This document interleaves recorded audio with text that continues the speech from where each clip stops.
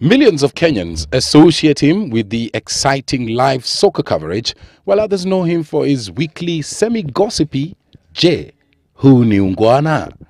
Leonard Mambo Mbotela cuts a man-of-the-people figure with a versatile voice that connects with people. So how did it all begin for a man who would have been a teacher in another life? Tangu nilipokuwa shule niliamini ya kwamba mimi nilizaliwa kuwa mtangazaji.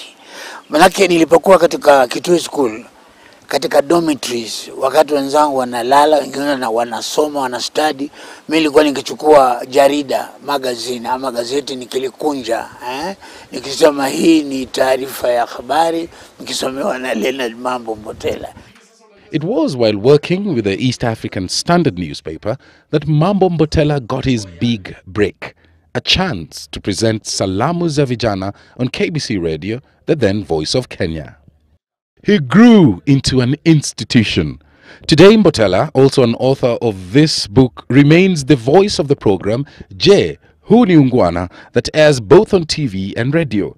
I don't repeat my topics. I come with fresh topics every week. His voice of nostalgia reminds very many of the rivalry that existed, especially between teams like Gor Mahia and Abaluya clubs in the late 70s and early 80s. It's the undefinable gift for radio that made the 1982 coup leaders to settle for Mambo Mbotela. They believed that the most credible way of airing the news of the coup was by using Leonard Mambo Mbotela's voice.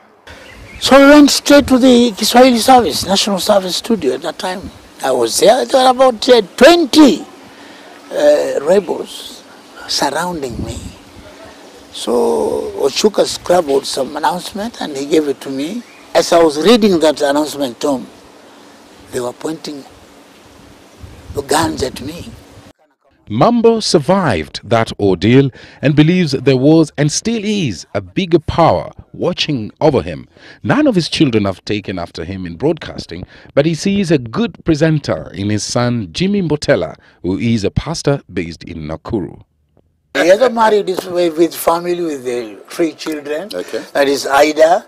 I named Ida after my mother. Oh, after your mother, after sorry. my mother. After And then there's Jimmy, and then there's George, my last born son, George. He's working in Dubai with Emirates. Mambo, who continues to grace our airwaves, is also passionate about music and can be found singing Zilizopendwa songs during his free time at a popular club in Nairobi West area. Mboya Citizen Weekend.